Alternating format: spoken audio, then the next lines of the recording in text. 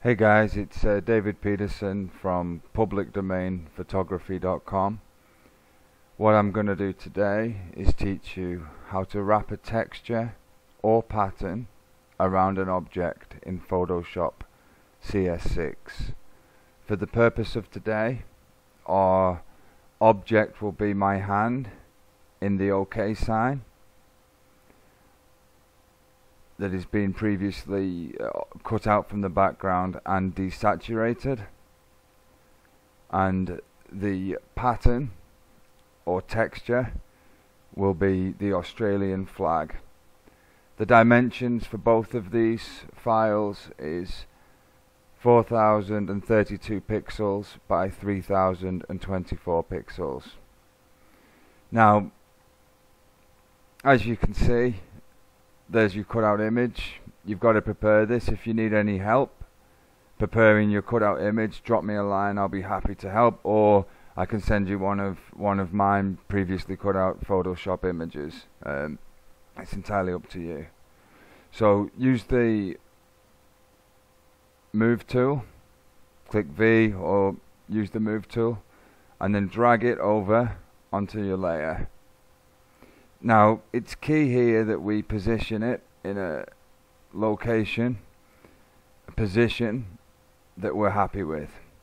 Now, it doesn't have to be vertical.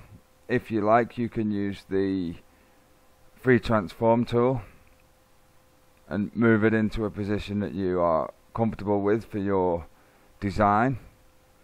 In this particular case, this horizontal position is quite attractive. Now I'm looking for landmarks on the attractive landmarks on the flag, and I think that probably the best position for this one will be with the large star here, and then the Union flag, which is the top left corner of the Australian flag,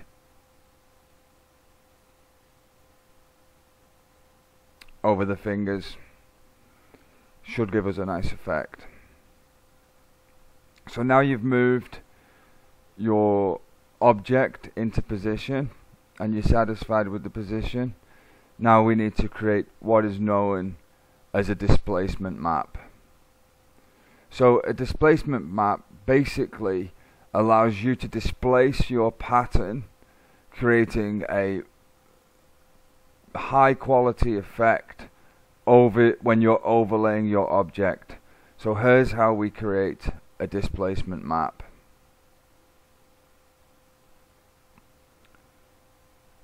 Close layer 1, the flag or texture and pattern, and then you can either press Ctrl L for levels, or you can press select image, adjustments, levels.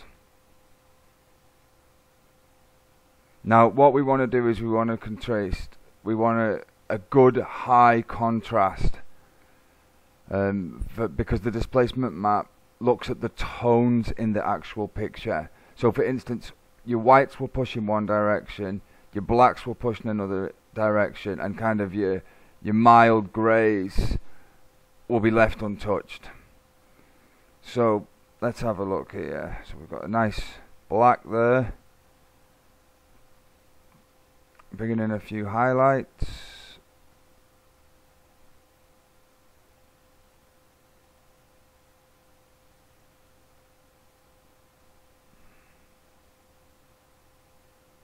So I'm satisfied that this should give me a reasonable outcome for the displacement map.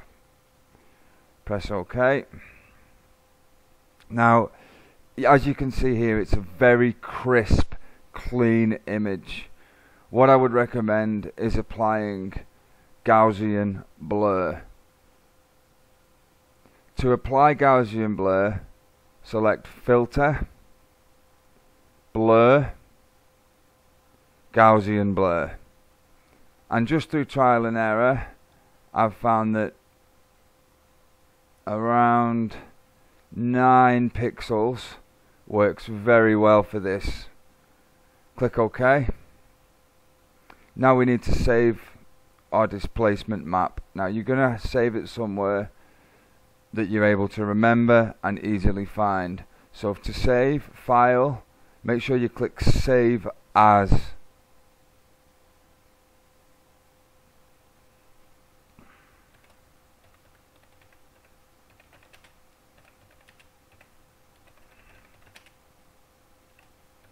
So I've saved it as Displacement Map Australia Flag. This way there can be no mistake about what we're trying to achieve. So click Save. Now you actually need to undo a little bit of your work. You can do this at Edit, Step Backward, or alternatively you can press Control, Alt and Z.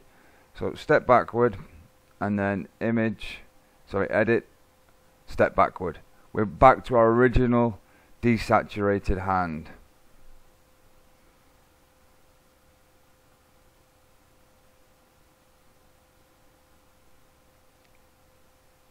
We now need to create a layer of the texture that we are going to displace. So drag your layer and over the create new layer. That's the easiest way I find. Just drag it down over the create new layer and then just move that above the hand, so you've got this new layer above the hand. Now this is what we need to displace. We have to displace this layer. So the way to do that is Filter, Distort, Displace. Now you'll have a default setting of around 10 and 10. Through trial and error, I've found that between 20 and 28 horizontal and vertical scale work really well. For the purpose of this exercise, we'll keep it at 20. Make sure Stretch to Fit is clicked and Repeat Edge Pixels is clicked, and then just click OK. Find your displacement map and then open up your displacement map. You see the image has been distorted around here, the star's been distorted, and this is just lifted slightly at the bottom. Don't worry about that, this is exactly what you'd expect. Now we actually need to select the hand, which is just below in layer 2. So to do this, hold Control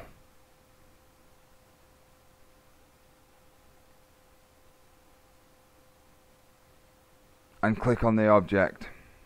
You can see you've got a wonderful interpretation right there of your object.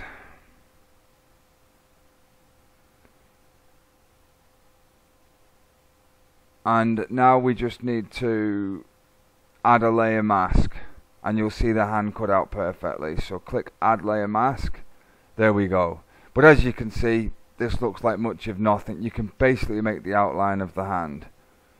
So the first job is to apply a reduced opacity. I've found that around 77 to 80% works really good, but you adjust it for your needs. So you can just the beginnings of seeing your object coming through the texture. Then select Overlay. So you can see here, much clearer picture. You can make out the hand quite well. It's got some definition to it, but it doesn't look quite right. So go back and select your layer, and we're going to apply a little bit of Gaussian blur to this. So remember where Gaussian blur is. Filter, Blur, Gaussian blur. We're going to drop that down to about 3.2. Again, see here, very sharp image. There, just a little bit blurred, adding a little bit of realism to it, and click OK.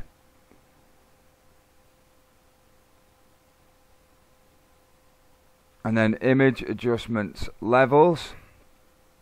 Just have a little play with your levels until you've achieved a realistic colour that you want for the flag. Click OK, and then drop down to your layer 2, your object layer, and again layer adjustments, levels, or Control and L, and just arrange this slightly just to get the look you want. I actually don't mind a little bit of reflection in mine. I think it adds a more realistic look to the object. So you can see now you've got your flag